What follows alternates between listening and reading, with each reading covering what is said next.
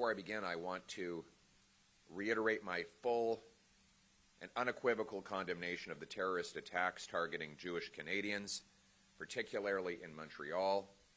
Shootings at Jewish institutions, schools, synagogues, and other sites are meant to terrorize our wonderful Jewish people.